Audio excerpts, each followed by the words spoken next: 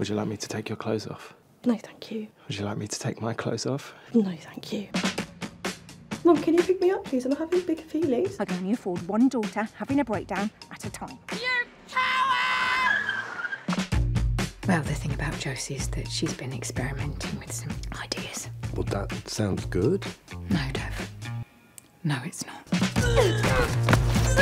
Maybe she'll spot me across the room and realise I'm the love of her life. Don't think so. Sometimes me and Mum forget you're even there when you're standing right next to us. Billy Johnson.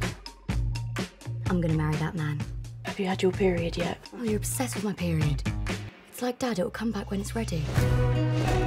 Dev's a fresh start. None of that old baggage from the past. Where did he take you today? His dead wife's grave. If you don't lock that girl down, you're gonna spend the rest of your life waiting for death to come so you can have another go in the next life. You're going to be an incredible mother. We show these women no fear. Not Deb, not Josie, not Deb. Said Deb twice. At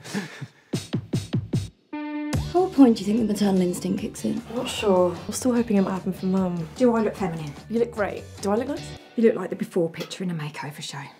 I guess we just have to remember that most people aren't wet for trauma like we are. The trauma's all we've got. I know.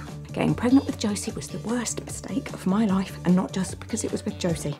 Should I go? Sorry, I didn't realise you were still here. So die.